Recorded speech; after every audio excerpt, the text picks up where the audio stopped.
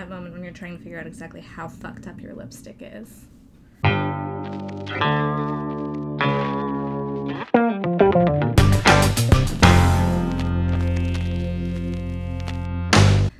Welcome back to Dear Teen Diary. I am Greta, and we are on entry 12. It is December 18th, 2001. Dear Eric, hey, what's up? Anyway, here's the update on my life. Squiggle, squiggle, squiggle, arrow. I'm trying to get my Christmas drawings done in time for her Friday. Tonight's Tuesday, and after this week is break. Also, Ben is sick, and I can't help but feel bad. I'm just glad I didn't give it to him. I'm desperately trying to think of something to do with Ben before or near Christmas to get a little romantic. But just like being alone would work, with instrumental music going in my room and have the low lights, or if I was really lucky, a fire in my fireplace. My bedroom in high school was in the basement, and originally when the guy who built the house, he just built the basement first, slapped a roof on it, went through the first Minnesota winter, and then he built the upstairs. So since my bedroom was essentially the living room originally, it has a big fireplace in it, and then that chimney just goes up to the second level fireplace, which is in the living room, and then up the chimney.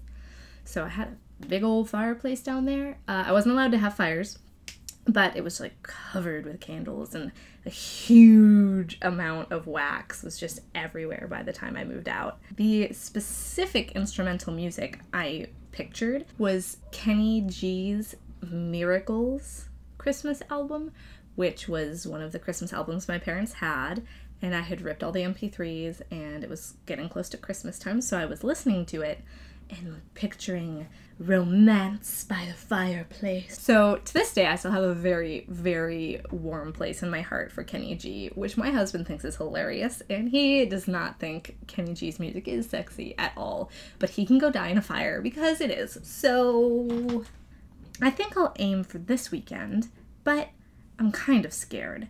I so really love him. I don't want to scare him. I do love Ben more, yet I hope I don't. I mean, I love Ben more, like, when you're like, I love you more. No, I love you more.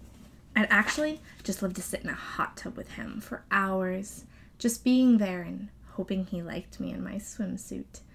I just never want to lose him. Obsessive, I know. But what should I do? I can't just block out all this emotion.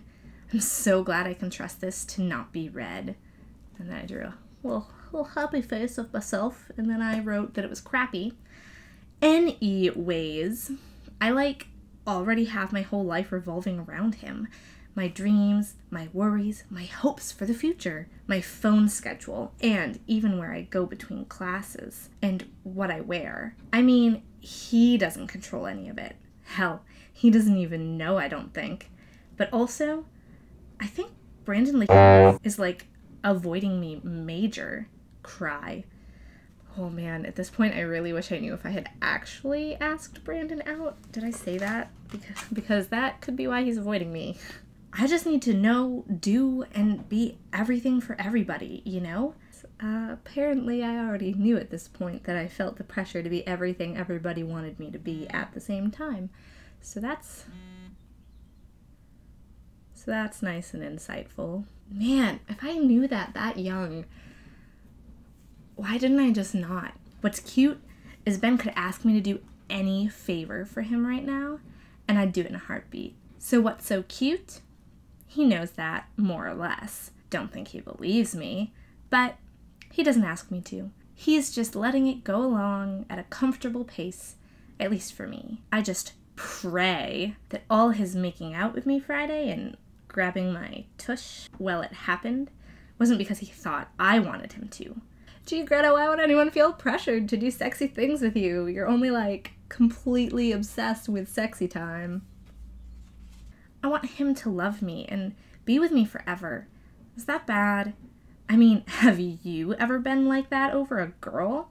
Because now I'm writing to Eric, who's this theoretical person, so I can ask him questions about what he thinks. Is this obsessive or unhealthy? And Eric, if you say sexual activity is unhealthy, I'll beat you. LOL, JK. Besides, there isn't any. I'm just beyond willing, of course. You don't say. Maybe not actual sex. I'd save that for, at very least, 1 year anniversary. Well, I'd like to. What do you think? Greta C., December 8th, 2001. Ben, you are a life raft for my self-esteem. And I'm sorry that it is heavy, because it's weighted down with all of the mean things everyone say to me all the time. So you're having to, like, buoy up quite the shipwreck. Proud of you. So that's all that I have to say for Dear Teen Diary. Thank you for watching so much. You should pretty please subscribe to my channel. It's very encouraging. And you should also like my video. If you missed the last entry, there will be a link up there. And once the next entry is ready and posted, you can click a link down there to go find that dude out. What am I doing? Alright, have a good day. Bye.